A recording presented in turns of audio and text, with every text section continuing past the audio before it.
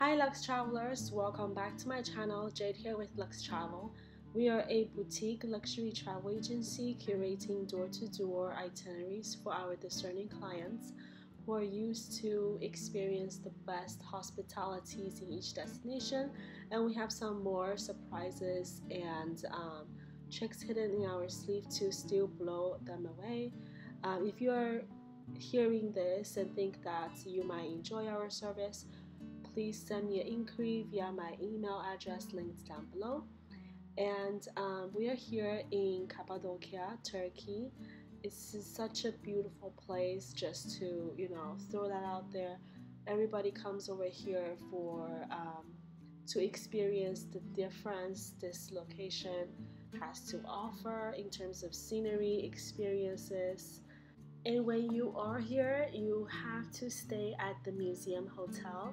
It is located in the little town called Uçingsa, and this is right across the valley of Göreme, where Göreme Open Air Museum is located. It's one of the main attractions of Cappadocia, but Cappadocia is a collection of this region.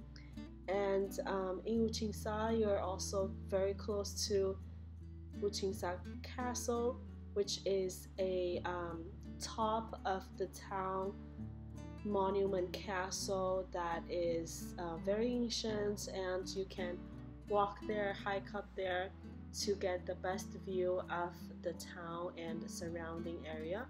I did go there around sunset, didn't stay for sunset, but around that time I hiked up and took a video so you can wait and see how it looks like. And the town is just really charming. The hotel has all of these unique accommodations that are cave accommodations, because this is how people used to live here in Cappadocia, and in a lot of cases still is. So the accommodations uniqueness really gives you that sense of place. I am staying in a beautiful kind of like a cave palace, and as I walked to the room, I passed by this Garden of Eden. It has about four albino peacock and one regular peacock, and they're just hanging out there. I just love having passing these wildlife. And well, they're not wild here, they are residents here at museum, but just to be so close to these animals you don't see every single day roaming around. During my walk in Uçingsa, I also passed by and hang out with like a very beautiful samoyed, so that's also at the end of the video. And I did attempt to wake up early to capture the hot air balloon, but I actually was very disappointed because I did wake up a little bit later than I was supposed to. And the service here is great, the dining is amazing, but it does get very, very busy because this is a relais chateau property, and people do come here for the highlight as one of the cuisine and the view as well from all over Cappadocia.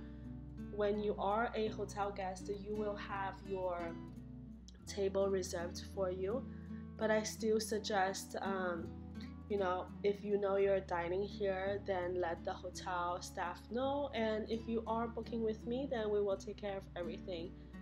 I just loved like my stay here in the Museum Hotel. It is so special, and I hope everyone who comes here in this region will be able to experience it. The pool is heated, so Cappadocia is a cold region with a lot of sun, so it is hot during the day and quite cold in morning and in evening.